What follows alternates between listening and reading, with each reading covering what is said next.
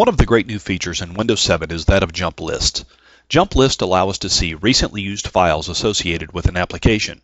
For instance, as currently shown on the screen, by right-clicking on the Excel icon in the taskbar, a user can see the 10 most recently used Excel workbooks.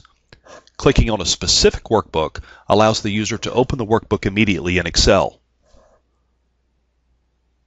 Further, we can pin a specific workbook to the jump list so that it is always available even if it is not among the 10 most recently used workbooks. To do so, simply click the push pin next to the workbook name in the jump list. Instead of a specific file, oftentimes we have a folder that we need to access frequently. In many cases, this folder might be several layers deep in our Documents folder or Documents library in Windows 7.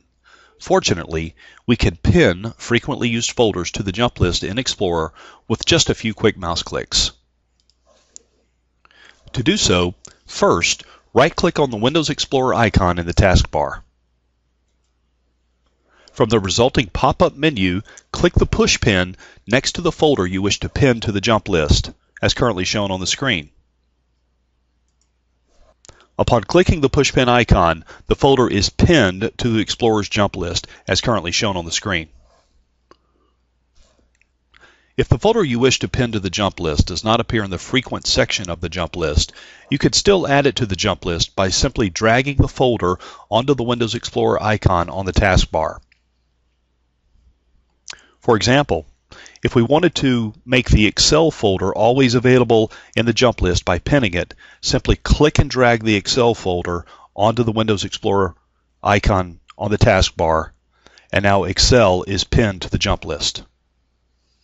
As you can see, with the ability to easily add folders to Explorer's jump list, there's no need to waste precious time by digging through multiple levels for folders and subfolders within Windows Explorer.